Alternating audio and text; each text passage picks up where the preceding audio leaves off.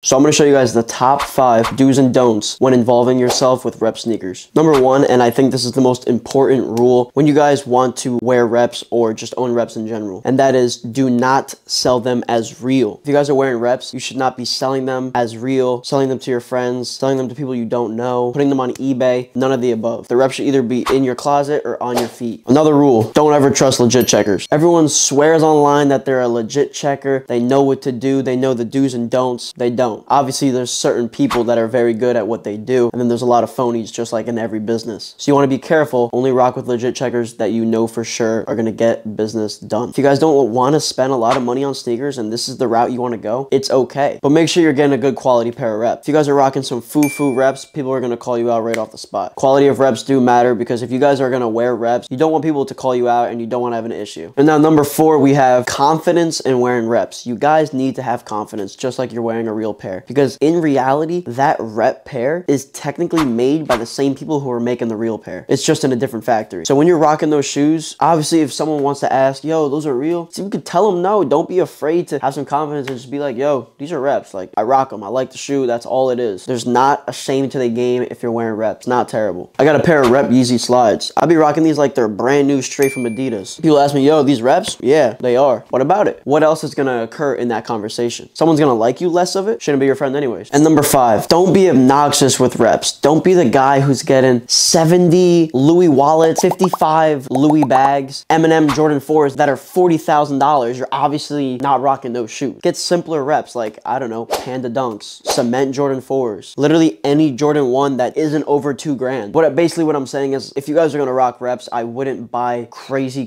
high priced sneakers because it throws a red flag immediately. And these are just my top things if you guys do or don't want to wear reps. I know there's a very big controversy with people who wear reps and people who don't. My take on it is wear reps if you want, just don't have issues with selling them online as real because that's where the issues occur. If someone asks you, yo, those are reps, let them know. There's no shame in the game, like I said, y'all. If you guys want to rock the reps, just rock the reps. It doesn't matter. Let me know what y'all think about reps down in the comment section. And I appreciate y'all for watching. If you guys are new, please hit that subscribe button because we're doing a giveaway at 1,000 subscribers. And if you are not coming from my TikTok, well, you should definitely go hit my TikTok at FashionJafer right here. I'll see you guys in the next video. Peace.